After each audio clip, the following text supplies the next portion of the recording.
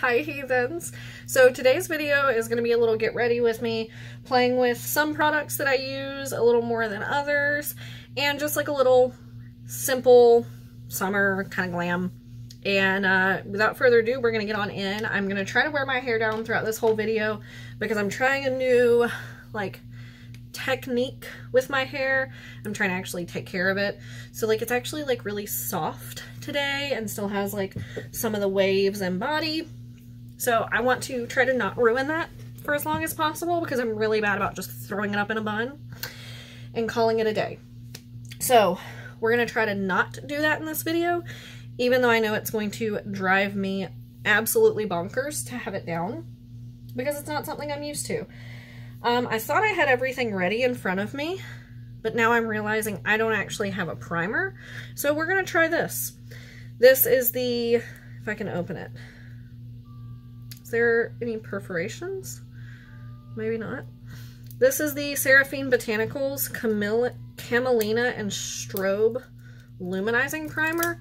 I want to say that I got this with points on Ipsy once and just haven't used it.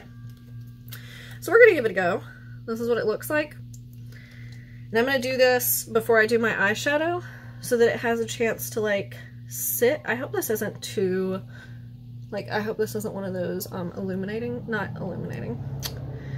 iridescent primers, because that would be awkward if all of a sudden my face was like glittery. And I haven't tried it before, so I genuinely have no idea. Ooh, this is nice. It has like a soft, earthy scent, like earthy and herbal. Not in a bad way though at all. It just smells natural. I quite like it actually.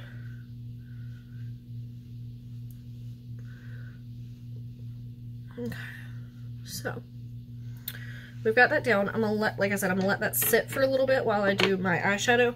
I'm just gonna do a really simple eyeshadow look, and I'm gonna be using the Pure Festival palette. This is the original one. There's also a 2.0. I don't know why some people's doesn't smell good, because mine smells like frosting. So nice, but I have confirmed that some people's does not smell good.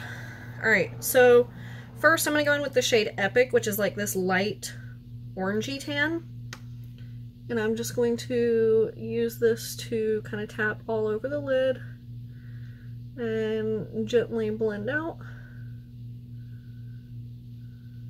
So how is everyone doing? Is there any like shows you're into? Movies that you've seen recently that were good?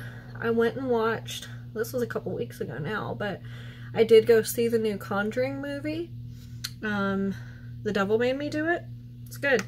Especially if you're into the Conjuring movies. I know there's a lot of kind of controversy surrounding those and Ed and Lorraine Warren. But personally I'm fascinated by them and their history. So, you know, to each their own. You know, nothing wrong with, you know, being skeptical or thinking that I'm tapping into hidden desert now. A lot of people think they were taking advantage of people to get their money. And like, I can definitely see, I'm gonna let in a little more light because I feel like I just got washed out for some reason. I can definitely see where they're coming from. But I feel like they really kind of pioneered the way for some of those beliefs. So for anyone who believes in the paranormal, whether it's, you know, ghosts, demons, spirits, anything of that variety, I feel like they really paved the way for that to be kind of a thing. Obviously there were plenty of people before them, but none that really did what they did to the extent they did, and like got as famous for it. But you know, that's neither here nor there. So again, any shows you've been watching, I just found out that iCarly, like the original, is on Hulu. It's only the first 2 seasons, but I was watching that this morning and kind of like reliving part of my childhood.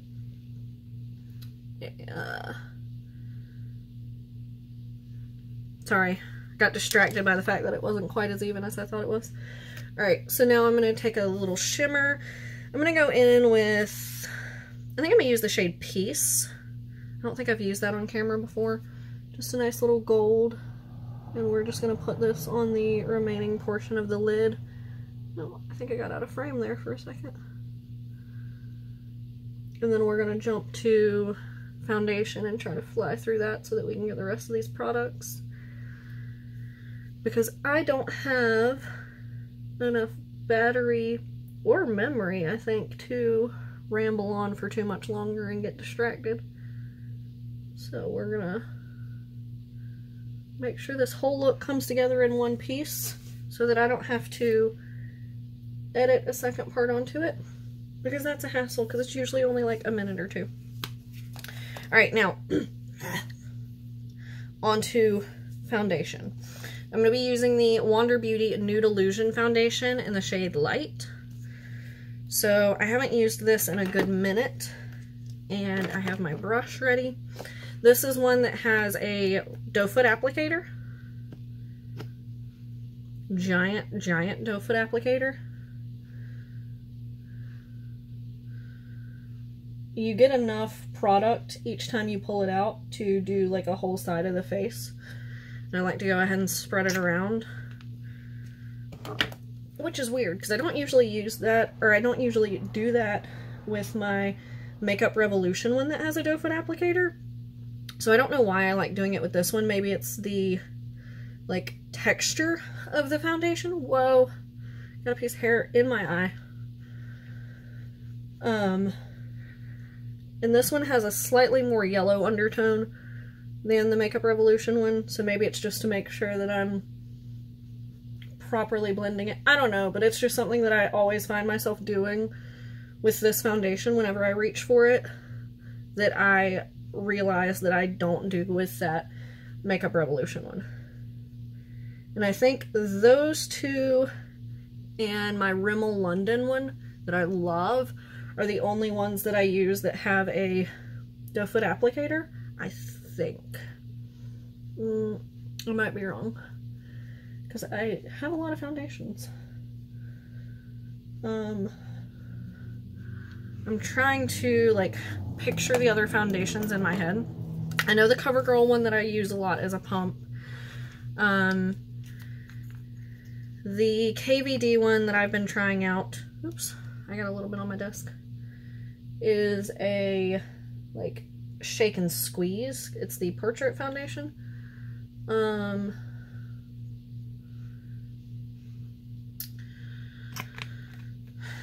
CYO, which they don't sell anymore, is a pump.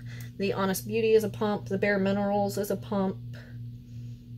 The Maybelline one that I tried recently, the Super Stay or whatever, still not sure if I like that one. That's a pump. The Huda Beauty one that I recently tried is a pump. I wish more foundations, honestly, would have a doe foot,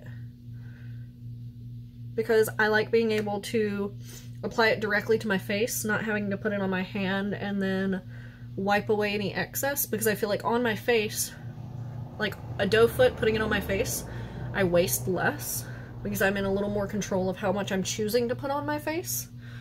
Whereas with a pump, you pump it, it comes onto your hand. Either you don't get enough and you pump out more and then don't use it, or you pump it and it winds up being too much. Huh. This is sitting a little weird on my nose today. Like, I don't know if that's reading, but it's sitting a little heavier than I remember it sitting before.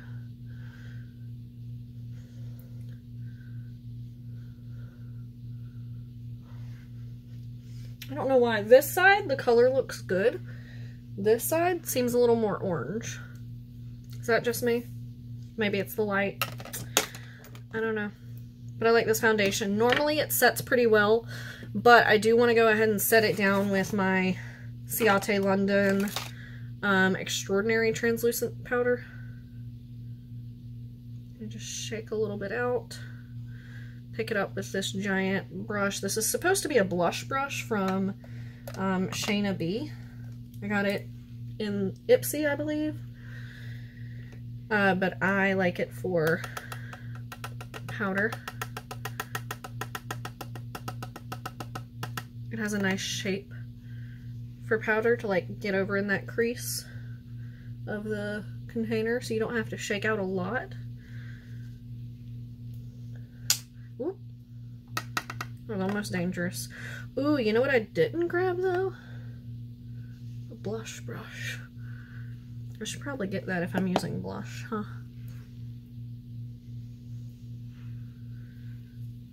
Let's get the blush brush.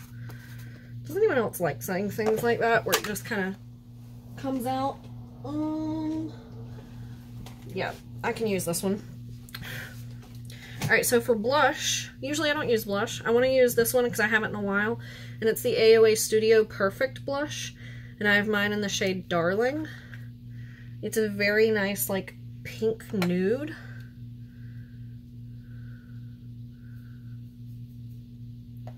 This may not be the best brush for this. Okay, let's try a different brush. Let's go with my normal blush brush, which is this BH Cosmetics No. 2 brush. A little angled brush. This cheek might have a little more blush on it than the other one, because there is a little bit from that first brush, but that's okay. Like, it's just a nice, soft, subtle. Let's see if you can see it better like that. Very soft and subtle. I have a bump that's forming right beside my nose, like right in there, and it itches so bad. I don't know how people put up with this. It is the worst. Yeah, on the other side has a little bit more. Okay, now for highlighter, we are going to be using the ColourPop Super Shock Cheek in Counting Sheep, if I can open it. So I just take my ring finger, pick it up, and then pat it over the high points. This is not for everyone, because this one does have like little glitter flecks in it. And I know that not everyone enjoys glitter in their highlighter, but I am one of the people that doesn't mind it, as long as it's not like thick chunks of glitter, you know what I mean? Like, I'm sure you've all seen those highlighters.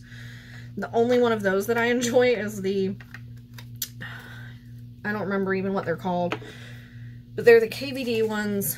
I'm going to use the Cover FX Aquamarine and Hydrating Crystal Infused Elixir Mist to set it. But this stuff smells so good. It's the KVD ones. One's called like Gamma Ray. They have some chunky glitter, but I love them. I don't know why I'm okay with it in those. Let's do for lashes. We're gonna go with the Tarte's Light Camera Lashes mascara. Oh no! Son of a gun. I don't know if y'all saw that, but I know you see it under my eye. Oh, that's gonna be a pain to get off. Oh, you know what? I was gonna use this video and I forgot. I even pulled it out. My Morphe concealer. Getting that all up under my eye reminded me. Hey, there's a cat at the door. Would you have guessed? Son of a gun. And I don't even have a makeup wipe because I was like, I'm not gonna need one this video. So I have to try to gently tap it under my eye and get off the mascara without taking off the foundation. Does anyone have any tricks on that if you're not in the bathroom with a Q-tip? Because I know doing it on a Q-tip helps. Okay, you can definitely see where I did that. The foundation is bunching from where the makeup wipe touched it. Can you, rude! Man, can you see that?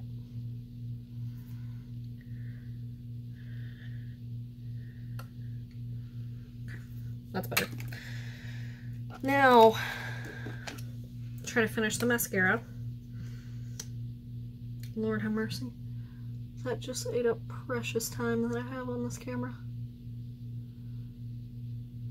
All because my stupid eye saw the wand and blinked.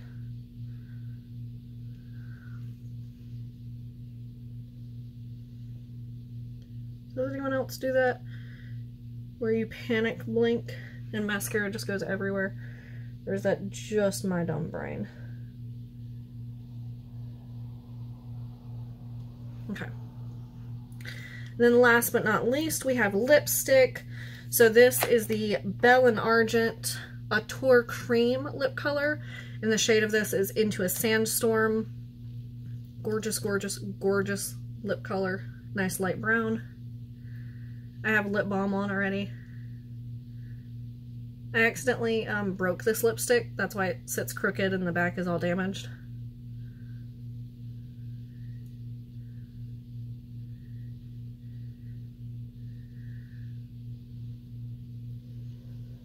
Because I went to use it one day and I pushed it too hard and it busted. Alright, well, that is it. This is today's look. Let's try to give you a little close-up.